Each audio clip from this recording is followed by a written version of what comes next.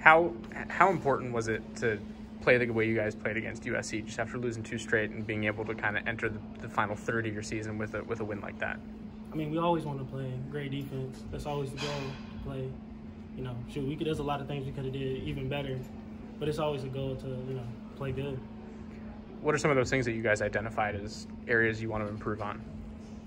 We wanted to not give up the deep ball, let the ball go overhead, keep everything in front of us, and just make tackles, kind of break it down to the basics of football. Sometimes you get caught up in the plays and all that. But sometimes it's just, line up, you take that guy, don't let him go deep, and make the tackle, and then it's, and you stay away from long downs and distances and stuff like that. What was it like to see Chase's performance Saturday? Kind of seemed like he was flying all over the field.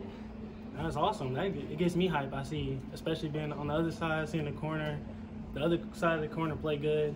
It just gives me more confidence to go out there and play good, and it just kind of, it builds just energy for the whole team. Chase go out there and makes a big hit. It's like, yeah, we all hype now.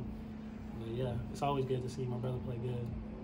What have you seen from Washington based on the film that you've watched and just what their body of work has been so far this year? I think they're a good team.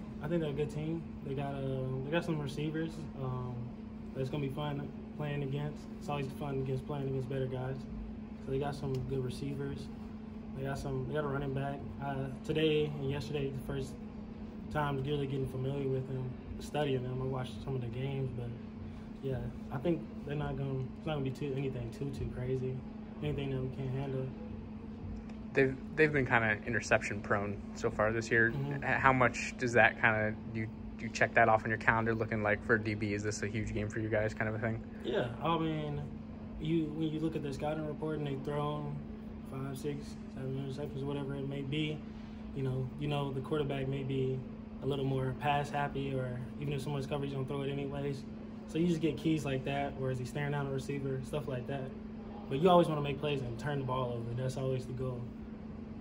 How much would you say, whether it was media or fans or whatever the case may be, how much would you say that outside noise played a motivation factor going into the USC game? I mean, personally, me, I don't buy into none of that, because I'm always going to bet on myself, and I'm always going to bet on my team.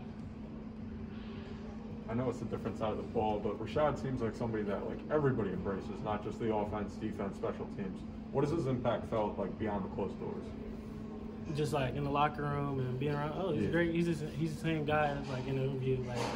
Yeah, all right. I love his attitude about the game, approach to the game. I love watching him play too. It's good. It's always good energy. I've never seen him get real down on himself or anything like that. Next play mentality type for real. And he definitely loves football. What are some of the goals that you guys have outlined as a team for the remainder of the season? We're trying to win every game. We trying to, defense, we trying to shut everybody out.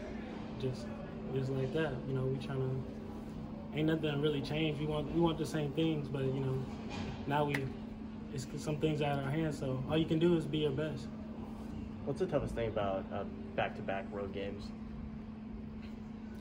I mean, you can't really think about it like that.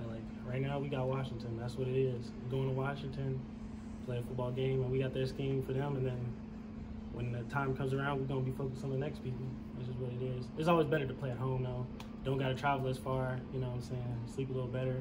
It's always better to play at home, but it is what it is. You can't look too far in the future, just right now. With regard to Washington specifically, it sounds like the weather might be a little bit of a challenge up there. How do you guys prepare for something like that? And I know that you try and ignore it, but what are the preparations like? I mean, the weather, you can't really, you can't really ignore it, but it kind of brings the best out of you sometimes because it's wet. You already mad about the weather. So you mad at the other guy across from you. Hit him a little harder, you know what I'm saying? But preparation-wise, they were out there on the field, watering the ball, getting it wet and stuff like that. Obviously, it's, 80 degrees. It's beautiful out here in Arizona, so we can't do nothing to make it colder. But you just got to know, just be mentally sharp. As long as you know your assignment and stuff, it could be real hot, it could be real cold, you know what I'm saying? Just got to do it. And you guys had the crowd noise going, too, to prepare for this week. How much is that a part of the conversation ever since that BYU game? Just you have to ignore that kind of stuff. Yeah, it's real. You definitely got to talk louder and you gotta know your checks and stuff. You gotta be on it more because you might not be able to hear the guy next to you. So it does become important to be able to work in that environment. On the matter of weather, obviously the Oregon State game last year wasn't great weather and cold and rainy up in Corvallis. So knowing that you've had success in a situation like that as a team, how much does that kind of factor into self-belief? Yeah, I know once you do something, you know you can do it again. Like, I know I can do it again. You know, I know I can play in the cold weather now, and I know it's not gonna, you know, as long as I'm focused on my assignments, I may wear two socks or something, like, you know, but as long as I'm focused, like, that's the goal. I'm not worried about the weather. Thanks, Mark.